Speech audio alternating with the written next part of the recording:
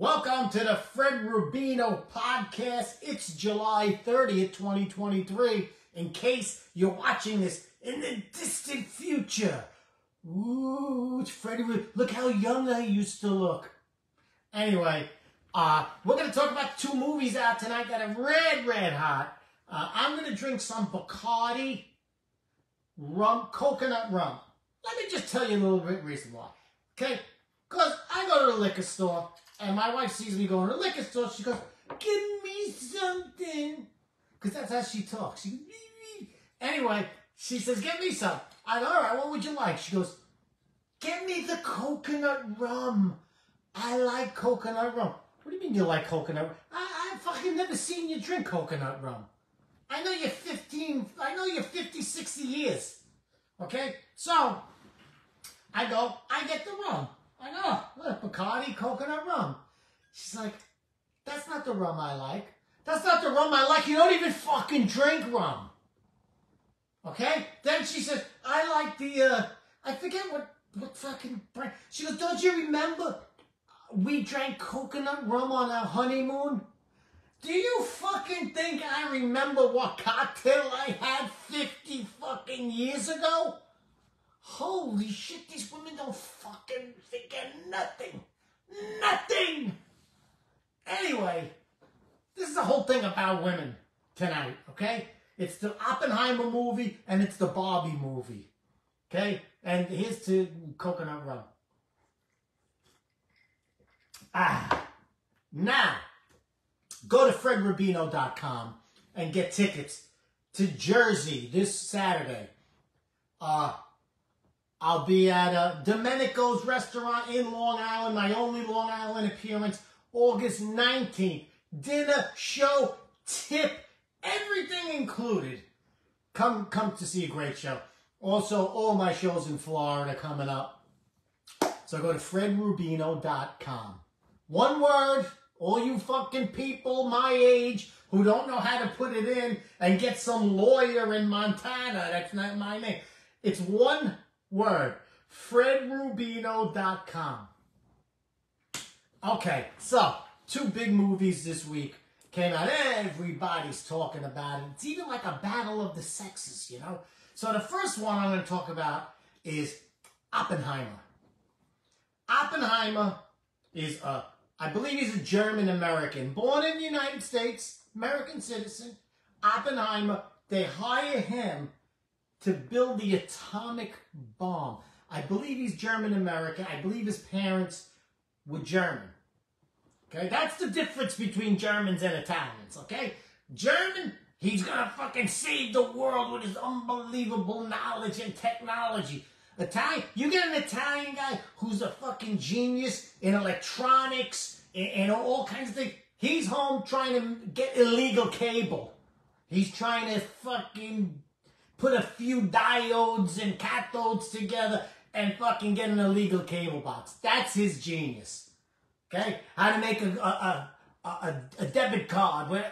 This is what Italians will do. How to jump out your electric meter. That's what our genius is. Okay? Which, by the way, it might not be saving the world, but you teach a poor person to jump out their electric meter, you fucking save that family. So let me just give my props out to all my Italian geniuses out there. So, we got Oppenheimer. This guy, let me just tell you one thing. It's World War II. Fucking atrocities going on all over the world. Atrocities like you've never heard of. The Russians are fucking running wild. They're getting defeated. The Germans are killing millions of Jews, millions of people. The Russians are killing millions of people. Germany, Japan, Italy get together. They're looking to develop the atomic bomb so that they could wipe out England, wipe out the United States, take the rest and enslave them and have a new world order. So they call Oppenheimer. Could you imagine? No one calls me. No one. My fucking kids don't call me if they want to be saved, if they're on the side of the highway. They don't. So, how fucking unbelievable is this guy? Why don't we have Oppenheimer Day? in this country. This fucking guy, they called him to save the world, to beat them at the thing. This guy's a fucking man, not for nothing. No? Huh? What? Yeah? Fucking Oppenheimer, they call. Good guy, good guy. Anyway, as you could imagine, this is life or death situation here. Oppenheimer, you gotta fucking do this. Okay. Gets his notebook out. No computers, maybe a calculator, but that's it. This guy's doing the job. So they call him, and he is trying to develop the bomb. The Russians are in it. The Russians are they're freezing to death in Eastern Europe. The Nazis are trying to get it as quickly as they can and use it, even if they experiment on it over England. This is life or death situation right here. Now, in the movie, I'm not going to go through the whole fucking movie. I'm not going to give you a history lesson. All I'm going to say is, in the movie, Oppenheimer has a wife. Okay? His wife in the movie is pissed off at him. This fucking Oppenheimer. I don't even know his first name. Alexa, what's Oppenheimer's first name? Alexa, what's Oppenheimer's first name? I can't even get Alexa to fucking... Echo. Alexa, what's Oppenheimer's first name? J. Robert Oppenheimer's given name is Robert. Robert. J. Robert? What the fuck? What's the J for? Anyway, I'm not going to say it. Robert. It's fucking Robert. He's not... What is he doing? So his wife, in the movie, is having a hard time because he's never home and she's got to raise the kid by herself. She can't handle it. She takes to the bottle. She becomes an alcoholic. What the fuck do you think your husband's doing? You can't raise one fucking kid? One fucking kid? My mother raised 3 kids in the Lower East Side, the ghetto, Italian ghetto of Manhattan. It was a 6-story walk-up. 6 stories, no elevator. She went shopping, had me in the carriage, my other brother a toddler, my other brother a little bit bigger, and walked with the fucking groceries or with whatever she bought for the day. Up 6 flights with 3 kids, the stroller, the groceries, up. My father was working, and she was taking care of the kids. This fucking Oppenheimer's wife. By the way, I lived in the fucking Italian ghetto. Okay? It wasn't the lap of luxury. We shared a bathroom. The bathroom was in the hallway. Okay? This is Manhattan, the biggest city in the world. We shared a bathroom in the hallway. There was a tub in the sink in our house, but in the hallway was where you took your shit. And you shared it with another family who lived on the 6th fucking floor. But Mrs. Oppenheimer, who lives in a fucking estate, whose husband is the most important fucking guy in the world, couldn't make it, couldn't raise this fucking kid. How big was this kid? See, I want to see the second movie. How big fucking Oppenheimer's kid was. That kid sounds like a real fuck, huh? Holy shit. That little fucking Oppenheimer. I can see that they're saying, yeah, we won the war, but how about that fucking Oppenheimer kid? What a prick that kid is. What a loud matza. Holy shit. You couldn't handle one kid. And here's the thing. This guy's not out fucking bowling. He's not out hunting with the boys. He's not out He's developing the fucking top secret atomic bomb. He's the most important person in the fucking Western Hemisphere. And Mrs. Oppenheimer Oppenheimer's fucking crying. Come home, Robin. What the fuck? Unbelievable.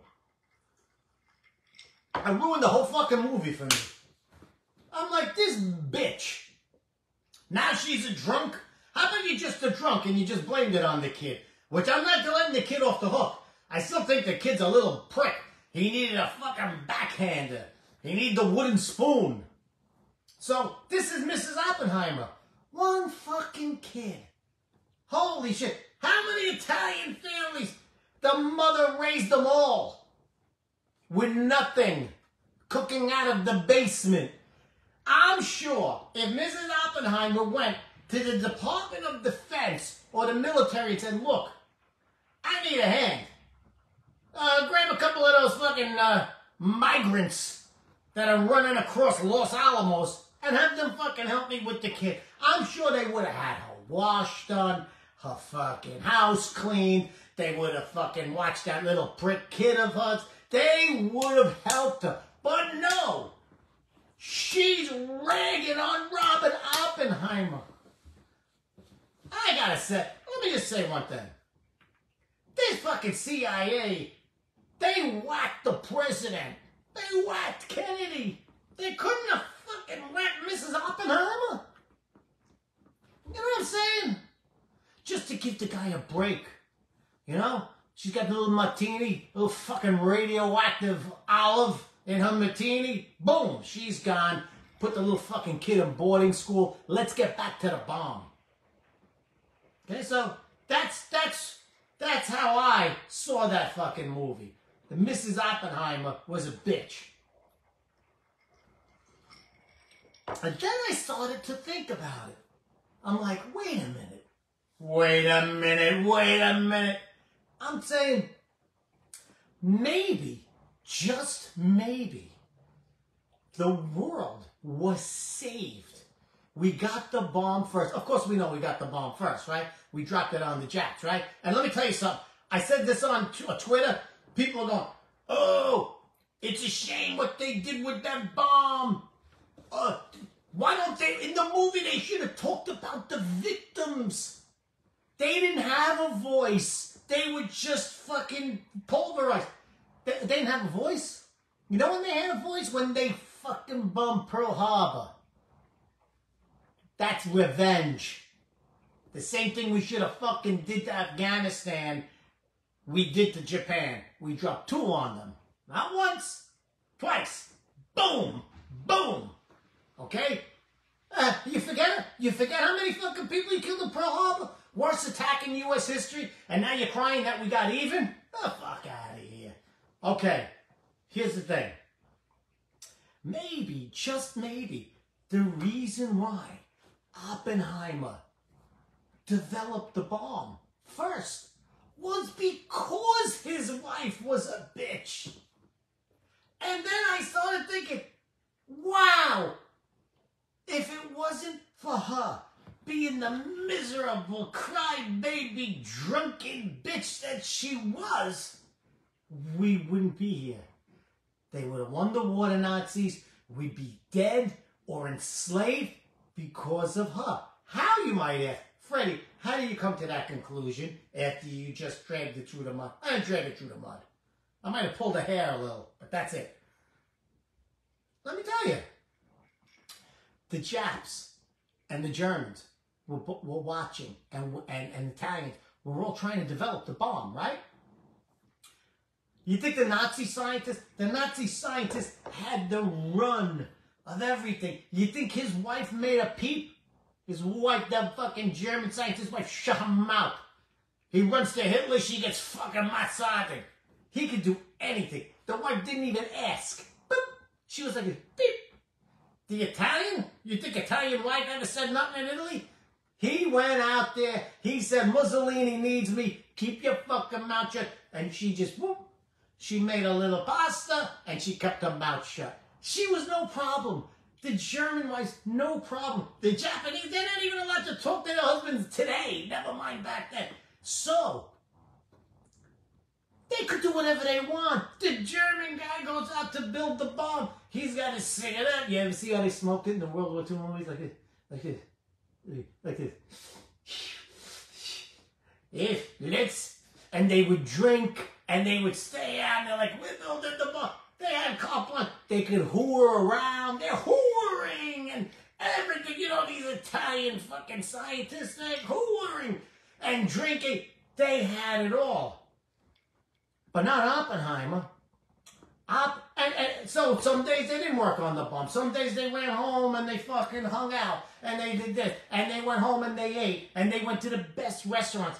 But not Oppenheimer, because Oppenheimer's wife was a bitch. So Oppenheimer said, I'm going to work. I'm working all fucking night. I don't want to go home.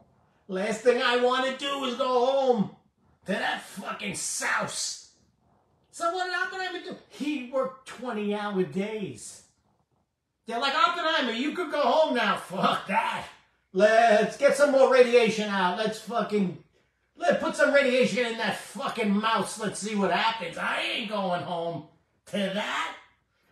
And that's why behind every successful, amazing man is a wife that's breaking his fucking balls and keeping him focused on what he's supposed to do.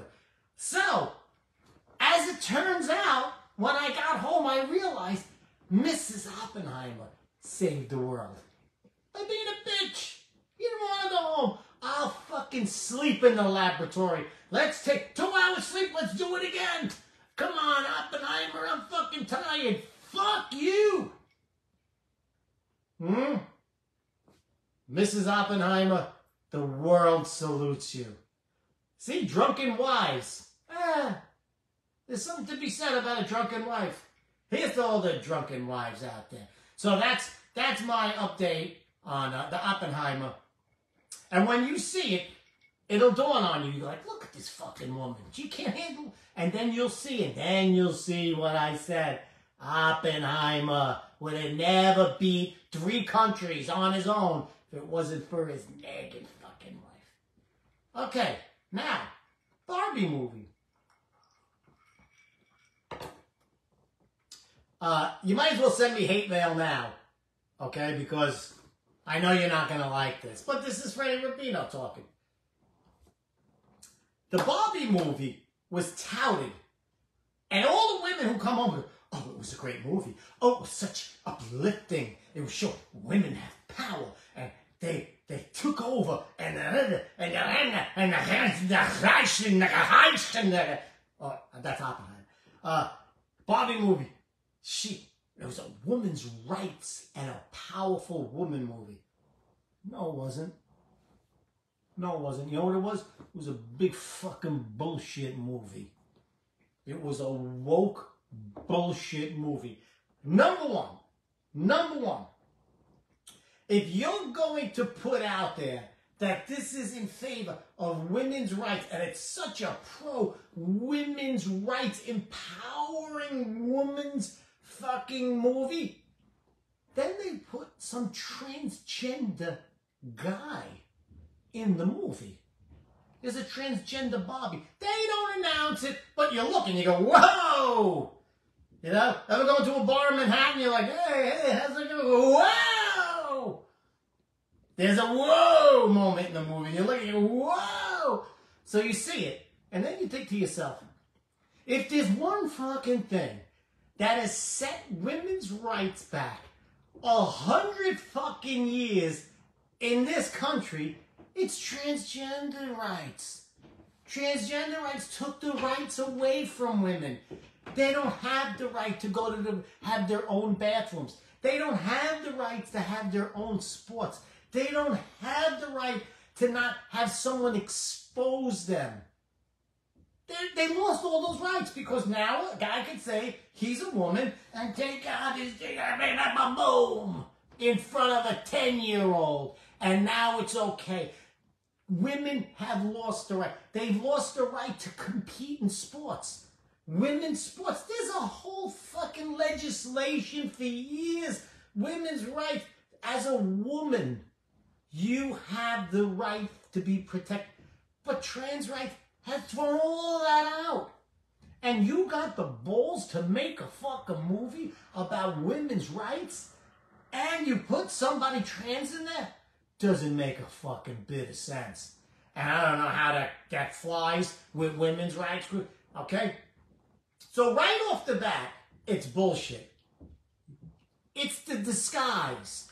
The disguise of women's rights is to put the trans movement in there. When it's not, it's the fucking demise of women's rights. Giving men women's right. Giving men the right to supersede all of women's rights just because they say, I'm a girl too now. Okay, women has the right to privacy. Unless you're a guy and you say, I don't respect the privacy, I'm a girl too. Then they lose it. They lose it like that.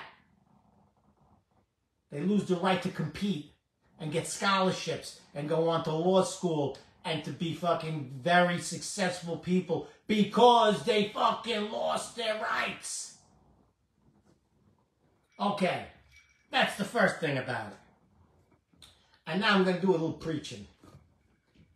Women are very powerful. They don't need you to tell them that in order to be powerful, you have to be strong, you have to be ruthless, you have to be cunning. No. The greatest power of a woman is to be a woman. That's your power. That's your power. Femininity is your power. No man, no straight man can resist a woman's femininity. Femininity? Femininity. Alexa, how do you say femininity? Okay, but which language do you want me to translate to? Alexa, I'm speaking English, you jackass. I don't know that one. Alafangul, you know that one? Hey, fucking... Anyway, so your femininity is the most powerful thing. And that's what they want to stop. They want to stop women being feminine, make them be strong, assertive, and that's taking power away from them. Okay? The toughest guys in the world fall for girls, not because their heads are fucking shaved and wearing flannel. It's because they're so feminine and girly, and you go, oh. That's their power. They can manipulate the strongest, the richest, the smartest man from their feminine, and that's their power. They're trying to strip girls and women of their femininity because they know you can't. There's no man that could say he's a woman and be more feminine than a woman. It doesn't work. Guys will do anything once they fall for that femininity. Anything. That's the whole thing. That's their whole power. Listen, let's go back, all the way back. Adam and Eve, okay? Adam and Eve. Adam on earth, all by himself.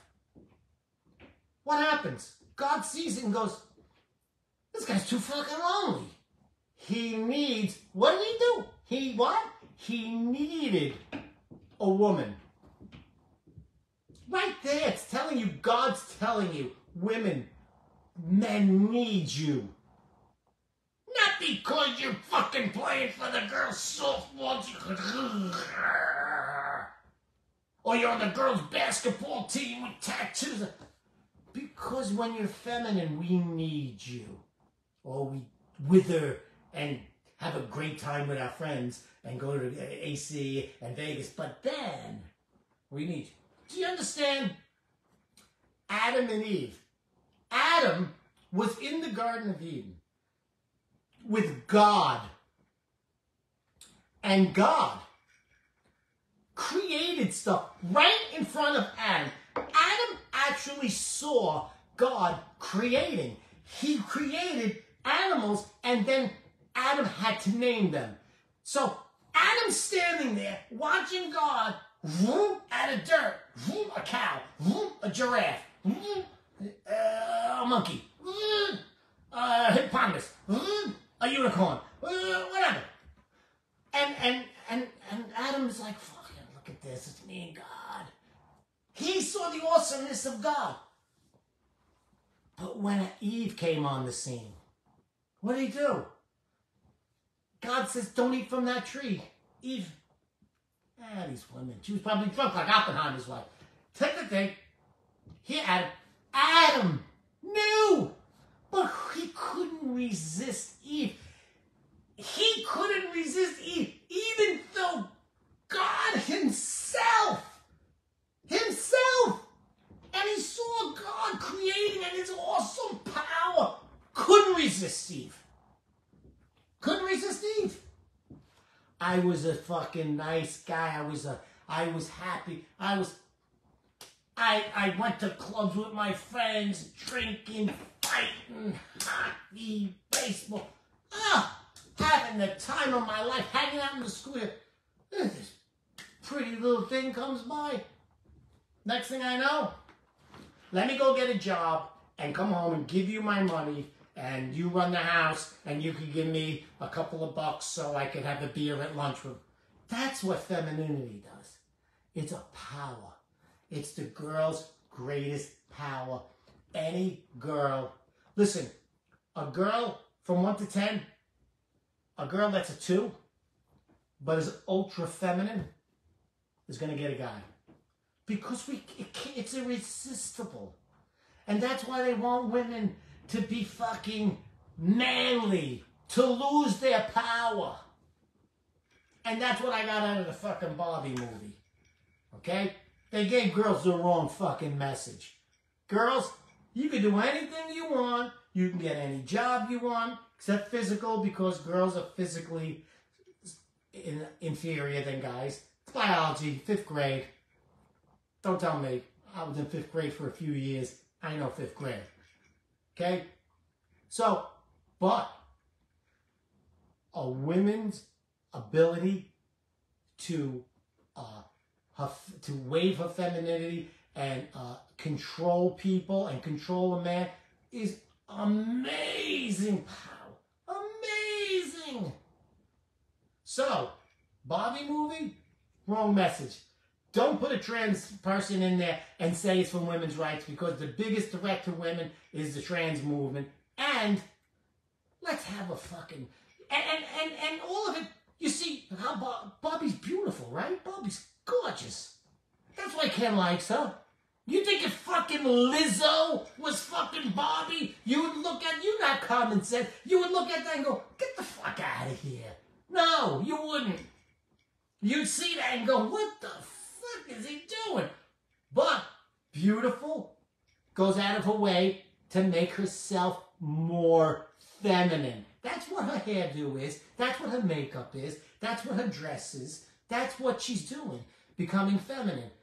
The women's rights movement is a feminine movement. Feminists! Remember they used to call feminists? It's for a fucking reason. Girls, be feminine. You could rule the world. You've been ruling the world since fucking the Garden of Eden. But femininity is the way to do it. Once they trick you into trying to be masculine instead of your beautiful feminine self, you're done. You're done. They want you to be in the locker room at 12 and see a guy with his dick hanging out and saying, it's okay. It's okay. It's my masculine side. No. No, it's not good. It's not right. And that's what I say about Barbie. I'm very, very pissed at the message the Barbie movie gave out. Other than that, it was all right. And I'm Freddie Rubino. Go to FredRubino.com. I hope you enjoyed this. It's a little bit of humor mixed in with today's topics. Share it with your friends. Let me know what they think. Leave a comment. Let me know what they think. And I'll see you at my show this Saturday. This Thursday, I'll be at Villa Roma Italian-American Resort up in Callicoon, Monticello, New York. I will be in Jersey, Long Island, and all over Florida. FredRubino.com. Salute, everybody. I love you guys.